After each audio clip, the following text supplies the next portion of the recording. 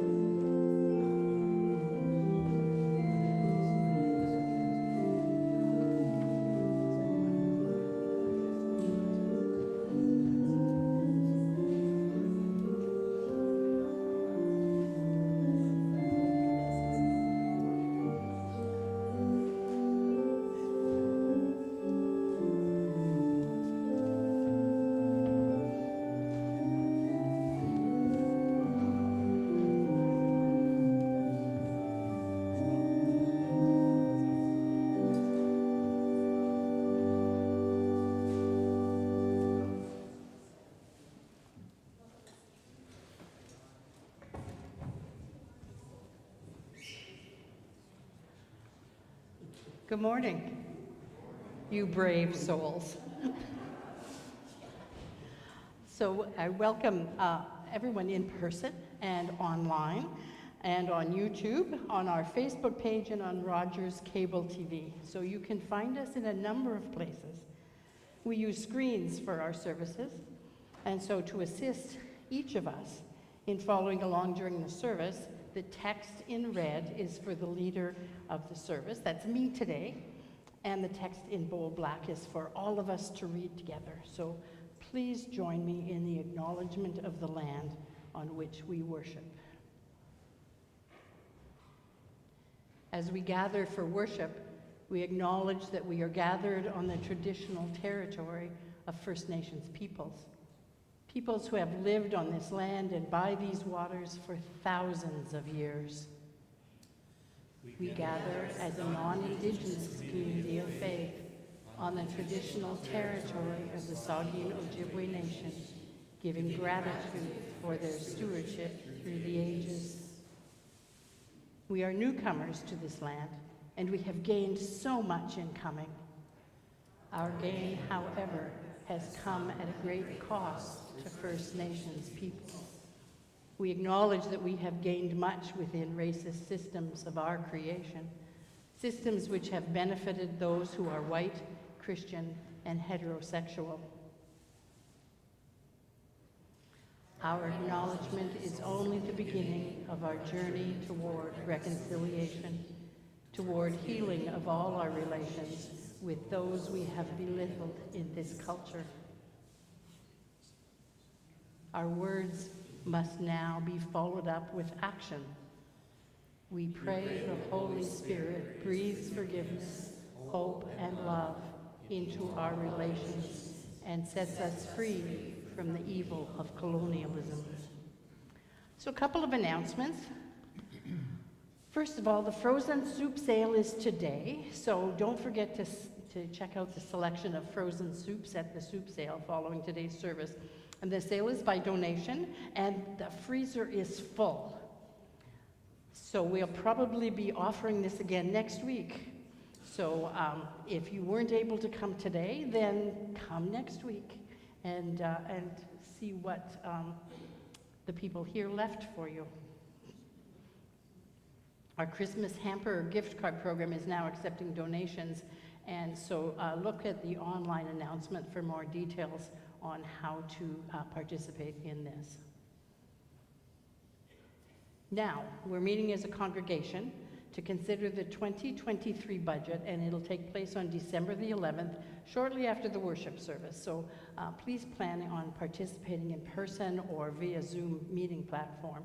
All members and adherents are encouraged to attend. Those who will be online, you'll get a few minutes to go and get a coffee before I switch you over from a webinar to a meeting so that we can see and hear you. Stewardship packages went out, but if you didn't get one and you would like one, there's some at the back, or you can phone the office and we will send you one. So the photo directory update. I know that there was some people that stopped in the office last week and said, is it ready? Where is it? Can I get it? Not yet. But they would be soon. So anyone that got their picture taken gets a free copy. And those who didn't get their picture taken, you can order one at the cost of $20. So contact Melinda Smeagol, and her number's there, but it'll also be in our online announcements. So if you didn't get your picture and you want to know who else is in the congregation, that's a good way. Today is White Gift, and I'd like to announce, basically because of the weather, we're not taking the white gifts up to Cape Croker until Saturday of next week. So if you missed it because the weather wouldn't allow you to get out, or you forgot, know that you can still drop them off at the church during office hours. So Tuesday to Friday, 1:30 to 5, we will still be accepting white gifts. So as the church has done and greeted one another over the millennium, Christ be with you. And also with you. So I would invite you to share that peace with those around you in any manner that you find comfortable. So you can wave, give the peace sign, namaste, or, just grin.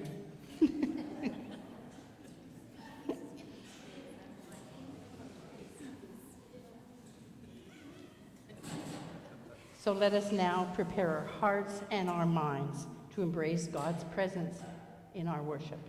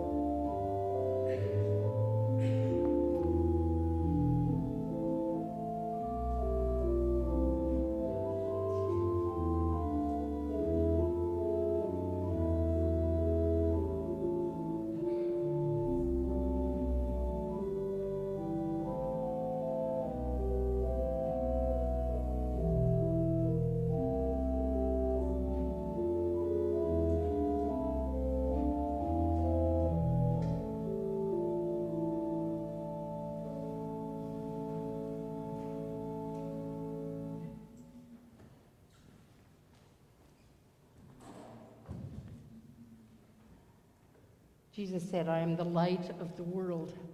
And so we light this candle.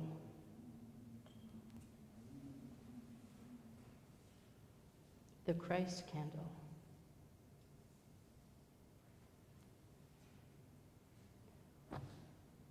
To signify Jesus in our world and in our worship. Thanks be to God. And join me in our call to worship. Jesus calls us to open our hearts to all in need. We come this day to hear his words of encouragement for us. Look around you. Take a moment. Look around you. Smile at each other. Even though you're wearing masks, know that your eyes are lighting up because you're smiling. For we all have need, that we have need of friendship and of welcome. With God's great love in our hearts, we find our welcome in this place of worship. Amen. And our prayer of approach is also responsive. Let us pray. With thankful hearts, we pause this day to be reminded of our grandest hope, that the calamities, the demands, even the blessings of this world do not have the last word. You are the one who was and who is yet to come, a ruler of a different kind. Open our hearts to the comfort, the challenge, and the mystery of this good news. In the name of Jesus Christ, your faithful witness, we pray. Amen. So now it's time to dance. We're going to sing and make a joyful noise, and I want to see wiggling and dancing, yes, smiling.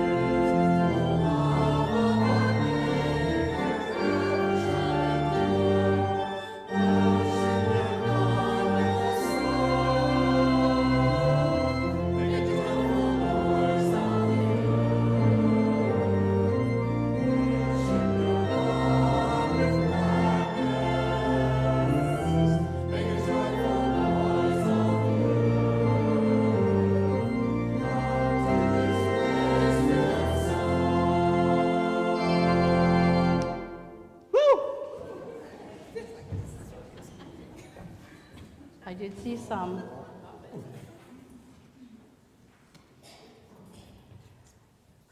God promises us grace and forgiveness. God gives us light. We are loved and we are forgiven. Thanks be to God. Let us join in the prayer of confession. God of all creation, you have asked us to reach out to feed the hungry, give drink to the thirsty, clothe the naked, visit the sick and those imprisoned, welcome the stranger. These words are not unfamiliar to us, yet somehow we have treated them as nice words, but not an active part of our life of faith. Forgive us, Lord, for the meagerness of our faith, and the weakness of our witness. Amen. So, number 8, teaching of the survivor flag. You only have one more after this one. So the survivor flag is an expression of remembrance meant to honor residential school survivors and all the lives and communities impacted by the residential school system in Canada. Each element depicted on the flag was carefully selected by survivors from across Canada who were consulted in the flag's creation. And as you know, here is what it looks like after that careful consultation.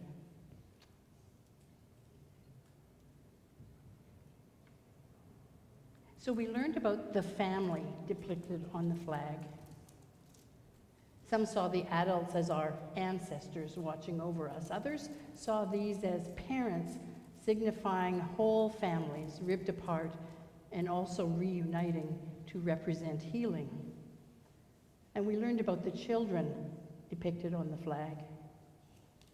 More than one child is depicted in the design, as often whole sibling groups were taken from their parents, from their younger siblings, from grandparents, and from their community.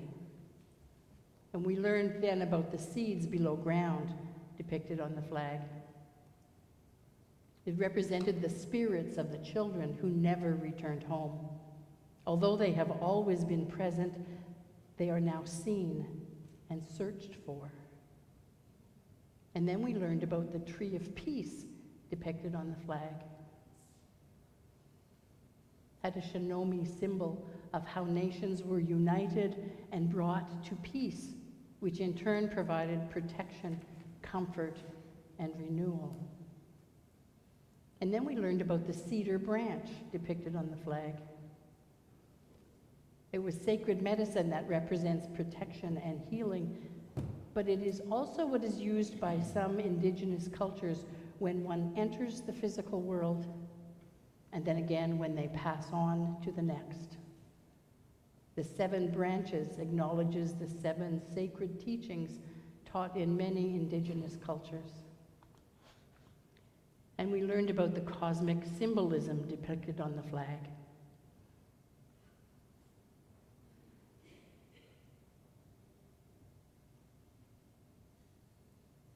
It represents the sun, the moon, the stars, and the planets in that circle.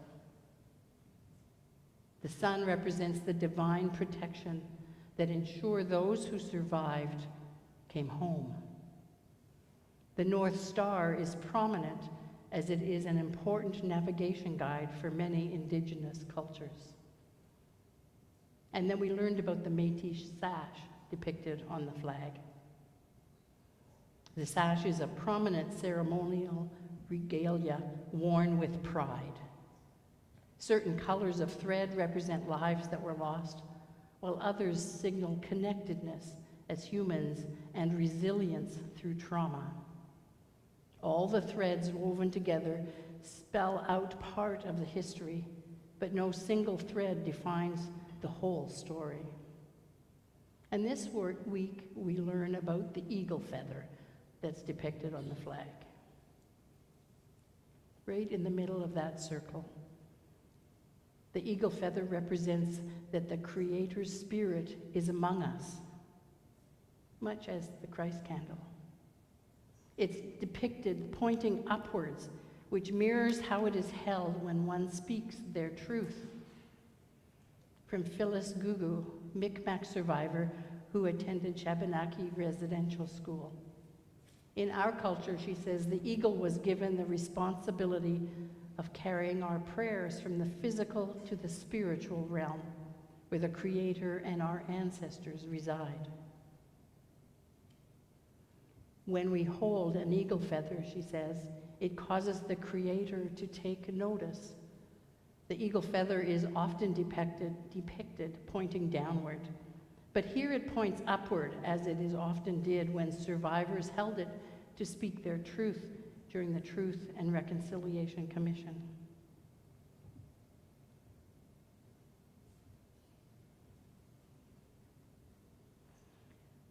We hope that through these sacred teachings, from the survivor flags, that we will gain understanding of our Indigenous relatives.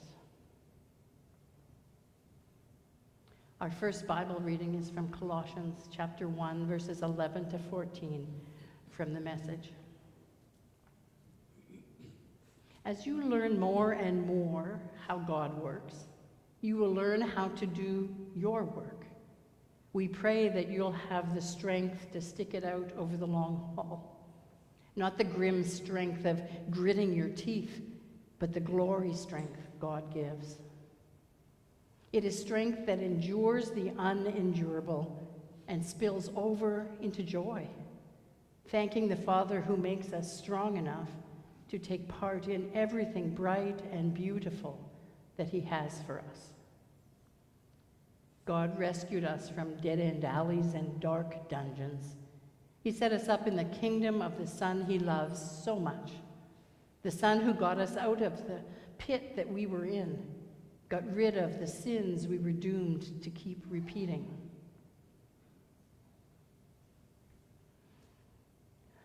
Let's join together in singing Rejoice, the Lord is King, number 213 in Voices United.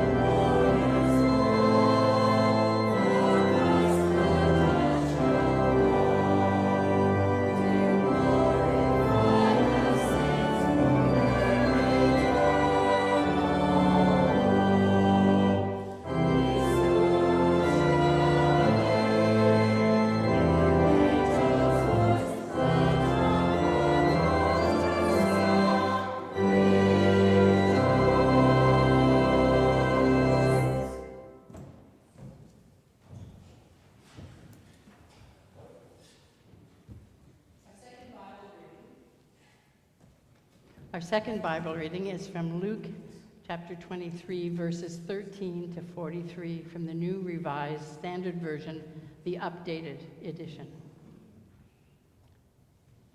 When they came to the place that is called the Skull, they crucified Jesus there with the criminals, one on his right and one on his left. Then Jesus said, "Father, forgive them, for they do not know what they are doing." And they cast lots to divide his clothing. And the people stood by watching. But the leaders scoffed at him, saying, "He saved others, let him save himself if he is the Messiah of God, his chosen one."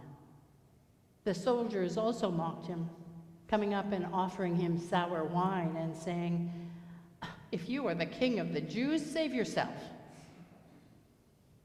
There was also an inscription over him, "This is the King of the Jews. One of the criminals who were hanged there kept deriding him and saying, "Are you not the Messiah? Save yourself and us." But the other rebuked him, saying, "Do you not fear God, since you are under the same sentence of condemnation? As we indeed have been condemned justly, for we are getting what we deserve for our deeds, but this man has done nothing wrong." And then he said, "Jesus, remember me when you come into your kingdom." And Jesus replied, "Truly I tell you, today you will be with me in paradise."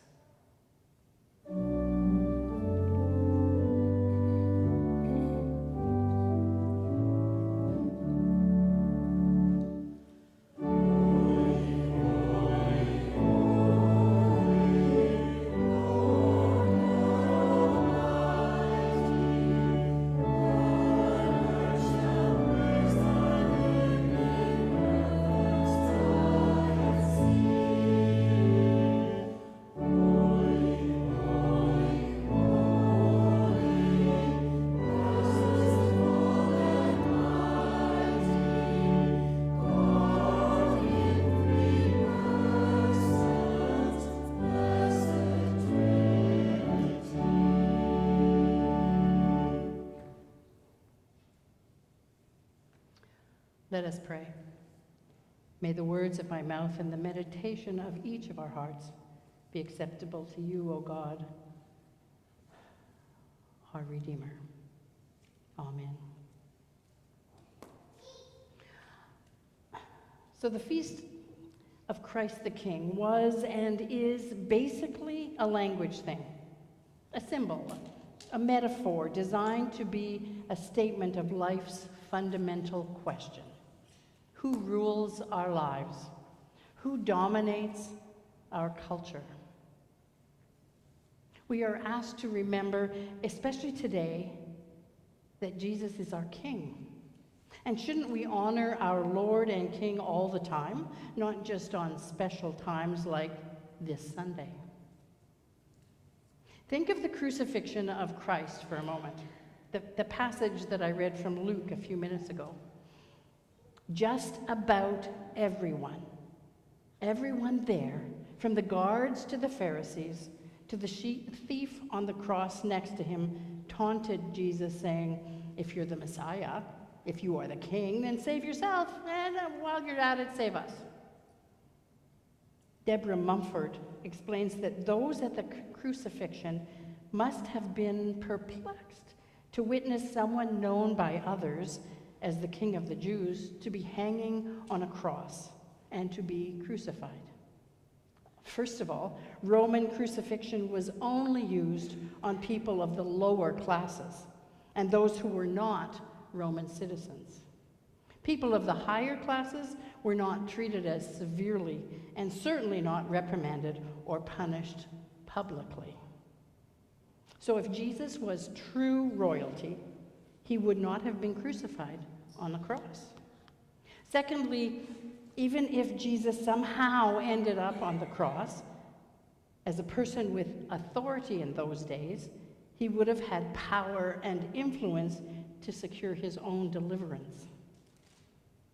So they likely mocked Jesus because it was obvious to them that Jesus could not have been the person some claimed him to be. It just wasn't possible.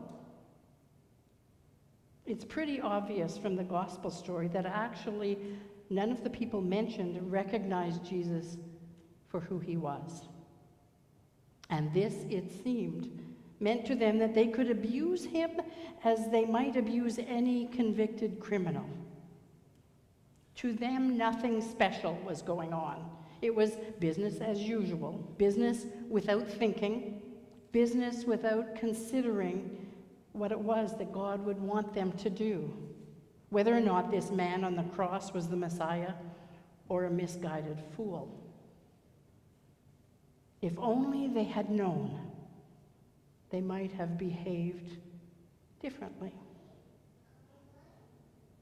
Now, I don't know if I've told this story before, but there is a story about the head of a monastery who went to visit a well-known, respected guru. "What is it you seek?" asked the guru. And the abbot recounted a tale of woe. It's a familiar tale. At one time, his monastery had been famous throughout the Western world. Its cells were filled, and its church had resounded to the chant of the monks. But hard times had come to the monastery. People no longer flocked there to nourish their spirits, and the church was almost silent. There were only a handful of monks left, and these went about their duties with heavy hearts. Now, this is what the abbot wanted to know. Is it because of some sin of ours that the monastery has been reduced to this state? "Yes," replied the guru. "And what might that sin be?" asked the abbot. And the guru replied, "A sin of ignorance." The guru went on to tell the abbot that one of your number is the Messiah in disguise, and you are ignorant of this. Throughout the long journey back to his monastery, the abbot's heart beat fast as he thought that the Messiah himself, has returned to earth and is right there in his monastery. How was it that he failed to recognize him? And who could it be? Who could it be? Father Cook? Brother Sankirtan? Brother Treasurer? Brother Prior? No, not him. He had too many defects. But then the guru had said he was in disguise. Could those defects be part of his disguise? Well, come to think of it, everybody in the monastery had defects, and one of them had to be the Messiah. The guru said so. So back in the monastery, the abbot assembled all the monks, and he told them what he had discovered. They looked at each other in disbelief. The Messiah? Here? Incredible. But he was supposed to be here in disguise, so, well, maybe. One thing was certain. If the Messiah was there in disguise, it's not like that they would recognize him, just as in today's scripture. They did not recognize him. But the monks reacted differently than those in the scripture. They took to treating everyone with special respect and consideration. You never know, they said to themselves when they dealt with one another. Maybe this is the one. The result was that the atmosphere in the monastery became vibrant. And once again, the church echoed with holy and joyful chants of monks who were aglow with the spirit of love. Jesus, our Messiah, our King, is here today. Somewhere in this church, somewhere in this community. We owe him our praise, our obedience, our special honor and care in each moment of every day as we meet him as we go about our normal business. Jesus provides us with an image of royalty totally different from the world's image of royalty. There's a story of a little boy who wanted to do something good. It illustrates the nature of Christ's kingship, of Jesus' example to us. So 6-year-old Brandon decided one Saturday morning to fix his parents' pancakes. He found a big bowl and a spoon, pulled a chair to the counter, opened the cupboard, and pulled out the heavy flour canister, spilling it on the floor.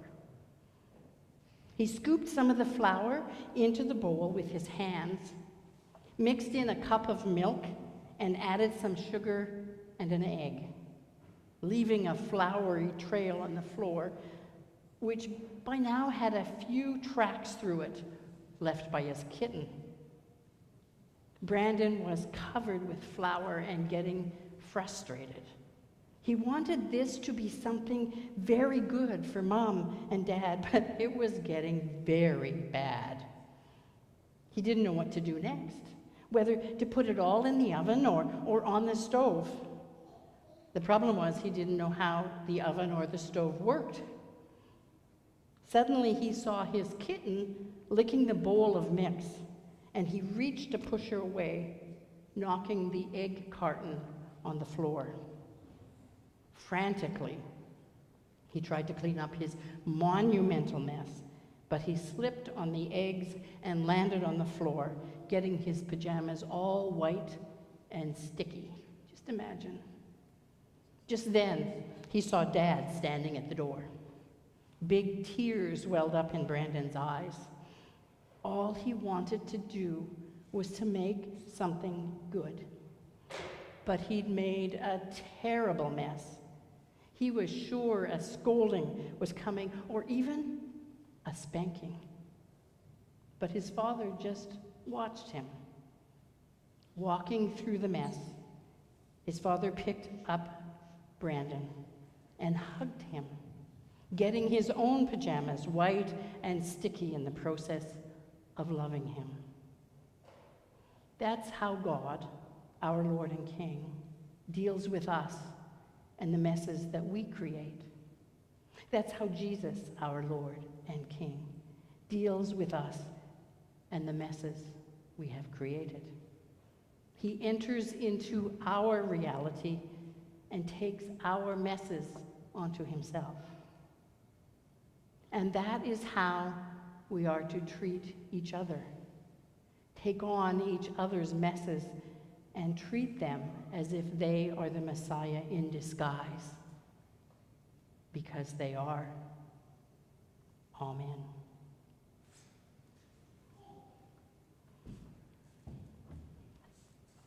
Now, I got reminded today to use the railing.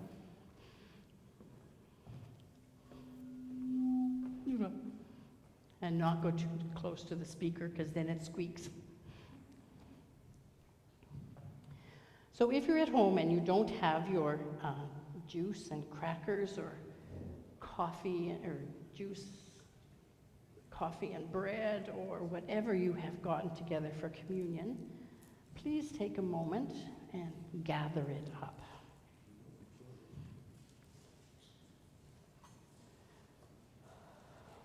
And those here, you can get your little, what do you call these things? Juice and crackers in your hand, ready to go. If you don't have one, there's still some at the back. And I see a couple of people coming down from the balcony, so let us join together in the sacrament of communion. The Spirit of God be with you. And also with you. Turn to God, the source of life. We lift our hearts in prayer. Let us give thanks. We offer our joyful thanks to God. Loving God, you made this wonderful world for us to enjoy. You showed our ancestors how to care for one another. You gave us Jesus to be our friend and to bring us closer to you. He died on a cross, but you brought him to life to live with us forever. You send us your Spirit and bring us to this table so that we can share your love. For all your goodness, we give you thanks, and together we give you praise. Lord of lords, creator of all things, nature gives thanks to your creatures give thanks. Your praise rises in us like the great river. God of all things, creator, provider, we thank you in the name of Jesus Christ. Let us remember together that vision of God's reign shown to us in Jesus at the table. He shared food with followers and friends, with saints and sinners, with crowds of thousands on the hillside, and a few friends in an upper room. On the night before he died, he had supper with his companions. He took a loaf of bread, and after giving thanks, he broke it and gave it to them, saying, "Take, eat, do this in remembrance of me." Through this loaf and this cup, Jesus lives within us. In word and in deed, Jesus lives among us. And we missed one part on the slide, so I will do that right now. Jesus took the cup, and after giving thanks, he passed it amongst them, saying, "Drink this. Do this in remembrance of me." Through this loaf and this cup, Jesus lives within us. In word and in deed, Jesus lives among us. Let us pray. Eternal God, we unite in this covenant of faith as we break bread and share the cup, giving thanks for your love in Jesus the Christ. We spread your table with these gifts of the earth and of our labor. We present to you our very lives, committed to your service on behalf of all people. This we remember, this we believe. Christ has died, Christ is risen, Christ will come again. Holy God, pour your Spirit on us, that we may know Christ in the breaking of bread, and that in word and deed we may be channels of your love, peace, and justice in the world. Help us to love as Christ loved, knowing our own weakness. May we stand with all who stumble, sharing in his suffering. May we remember all who suffer, held in his love. May we embrace all whom the world denies. Rejoicing in his forgiveness, may we forgive all who sin against us. And let us pray together. God within us, God beyond us, God among us. May the mystery always be named and known among all peoples and in all times. May creation give way to the rule of love and the power of life. Satisfy our hunger, granting us a hunger to see the whole world fed. Restore us to right relationship with you, with creation, with others, with ourselves. Strengthen us to reject all that would lead us away from you. Come to us when we choose death over life. Give us courage to follow your call in this moment. For in your love we find the only power, the only home, the only honor we will ever need in this life and in the life to come.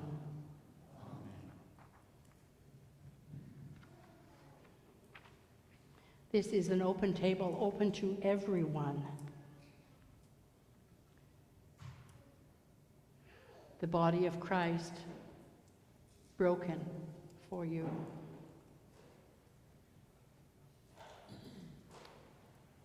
The blood of Christ, shed for you. These are the gifts of God for the people of God. So if you're worshiping at home, please take the bread and the beverage or the crackers and whatever you have prepared and partake. If you're here in person, now is the time of testing. Can you find the little cracker on the top? And the juice on the bottom. As you partake, remember the way of Jesus as our own path of becoming.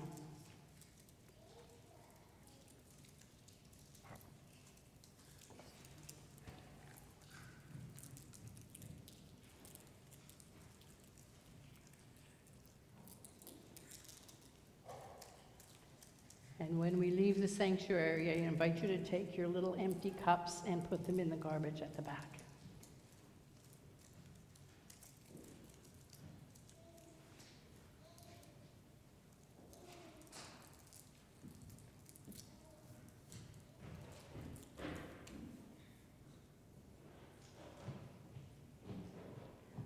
Let us pray our post-communion prayer. O God, grant that we, being made your children, may daily be renewed by your Holy Spirit. Grant us, we pray, that as we have known the mystery of your light upon earth, so may we also reflect that light to a darkened world, now and forever. Amen.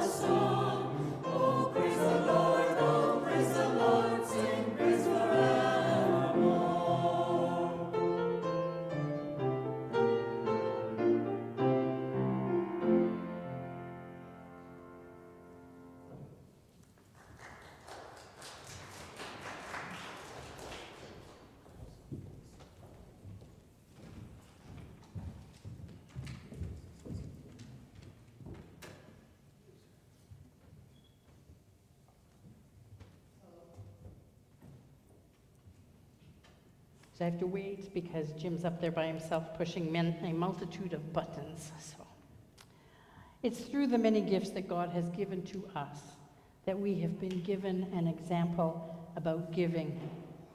In Jesus the Christ, he has demonstrated compassion. We want to make a difference in our community, to see needs met and people helped. It is through the offerings that we have put on the plates at the back of the church, or the offerings that we have given by PAR, or those by e-transfer, or those by legacy giving. Or the offerings we have made with frozen soup, or the gifts we have gathered to share with Cape Croker, knowing that they won't go up to Cape Croker till Saturday. So if you still want to bring some in, the office is open between 1:30 and 5 on Tuesday to Friday, and we will still accept gifts. But also those offerings that we gather on our grocery cart at the end of the month to give to the food bank, or even the gifts of ourselves in time and talent. It is through our sharing that we can serve the community in which we live. And we pray in the name of Jesus, the greatest gift ever given. Let us say together the prayer of dedication for all these offerings. With gratitude for all the blessings you have poured into our lives, Lord Jesus, we come bringing these our white gifts, that they may be used in service to those in need. Bless these gifts and those who have given them, that they may truly be a blessing in your holy name. Amen. So we're now going to join together and sing You Servants of God, Voices United, number 342.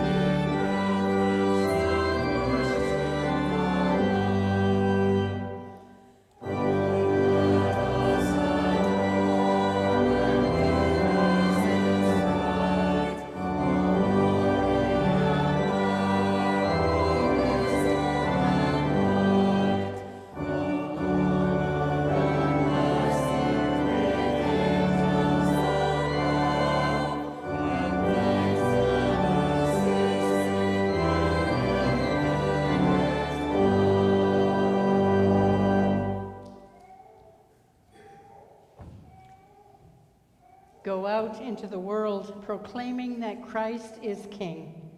And may you see the face of Christ in everyone you meet, and may everyone you meet see the face of Christ in you.